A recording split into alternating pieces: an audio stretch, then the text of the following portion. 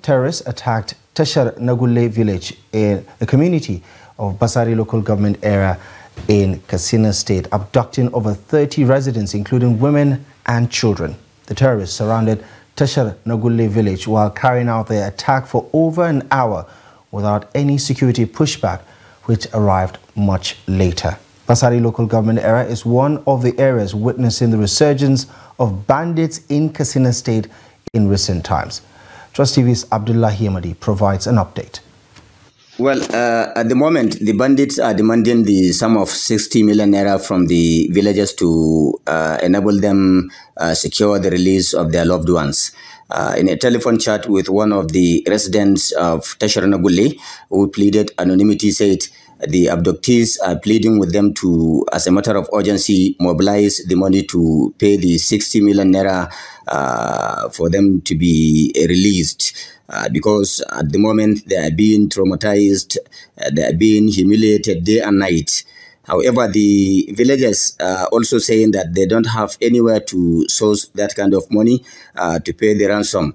And of course, they have resorted to serious prayers for them to be able to get the release of their loved ones. Among the abductees are 10 students of Government Day Junior Secondary School in Ruma, out of which we were able to get the names of only 5, which include Mariam Umar, JS1 student, Halima Yakubu, JS1 student, Asia Umar, JS3 students, Aliu Habibu, JS3 students, and of course Abubakar Ishaq, JS1 students.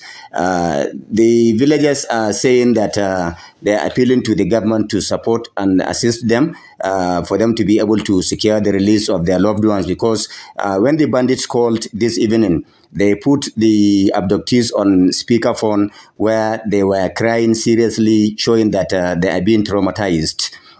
And of course, part of those that were abducted, 4 infants, 8 women, and 6 children. The villagers also told Trust TV that 6 of the abductees were set free after the bandits dispossessed them of all their belongings, including their telephones and, of course, their monies.